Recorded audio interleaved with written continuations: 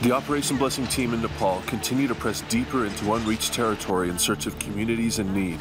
More than a week after the quake, there are still villages that have received no aid, and Operation Blessing is sending convoys of trucks into the hardest-hit Sindopalchuk region. Just a few miles from the border with Tibet, we learned of a mountaintop community in urgent need, but to get there we had to travel on treacherous roads that had been damaged by landslides. The roads became so bad that our teams had to rebuild them in certain places. Right now we're on a road that was taken up by a landslide, and our team's having to make repairs as we go. The trucks are inching forward, and they're shoving rocks behind the wheel so it doesn't roll backwards. Now we're literally having to push this truck up certain sections of the road where it's collapsed from landslides. With more than 6 tons of food supplies on board, it was slow going. The Operation Blessing truck reached a section of road so badly damaged in a landslide that even with the help of the Nepalese police, we just couldn't pass.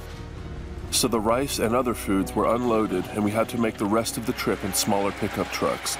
We ascended another 4,500 feet, and after 8 hours of trying, we finally reached the village. Every single home was destroyed in this community, and many of the villagers looked tired and weak, but there was a sense of relief. For the 120 families that live here, help had finally arrived. We provided an electronic chlorinator to purify water, and the villagers were thankful. We followed one family as they took the food Operation Blessing gave them down the mountain and into the wreckage of their home. The mother, whose name is Prima Chame, told us how she had been struggling to feed her 2 children and was grateful that Operation Blessing came. She now fears what her family will do with the monsoon season fast approaching.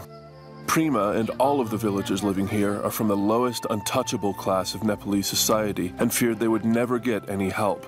Not only did we bring help, Operation Blessing will be returning to this community to bring more relief in the coming days and look for ways to help them recover from this tragedy.